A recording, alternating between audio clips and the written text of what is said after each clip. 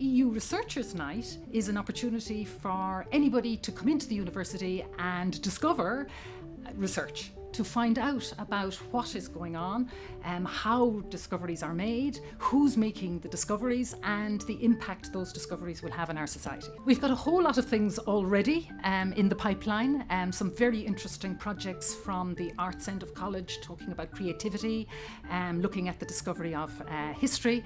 In the sciences, we have one of our zoologists has just discovered a new species of bird, and she's going to be talking on the night the zoology department will be open. This building, the Trinity Biosciences Institute, which is a state-of-the-art research institute, is going to be open, and the public can come and see the technologies that we use and listen to presentations about research being made in layman's terms. This is a huge deal for Trinity to get the opportunity to open up our institutes and our research labs and research opportunities to the public. It's also a great opportunity to display our links with our collaborators in other countries in Europe. This is a European-wide event, and over 400 cities will be involved, with an order of magnitude more research institutes. A particularly exciting set of events that will be going on that night will be a set of competitions for our researchers to present potential research projects with collaborators in topics that they haven't previously collaborated on. We're hoping that the public will get involved in judging at this competition, so that individuals from the public will get an opportunity to decide which research is it that they think will be most important or of most interest or of most value to society. This is a great opportunity to challenge the stereotype that research is only done in labs by people in white coats. Research is done all over the campus in so many different departments and disciplines, and I think the public will get a chance to be involved and learn a bit more about the diversity on offer and what's going on.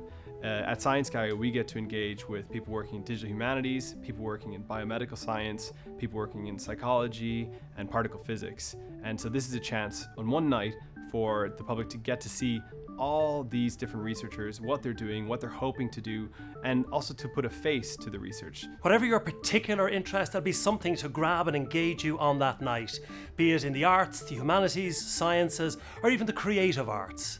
My particular project last year was looking at a series of wonderful 17th century maps from Ireland, dealing with the entire island, whatever area you're from, whatever county, whatever parish, there was something there to interest you. This year, I'm moving to a global stage with an even bigger map collection dating back to the 17th and 18th centuries, and I'm sure you'll enjoy seeing what we have to offer.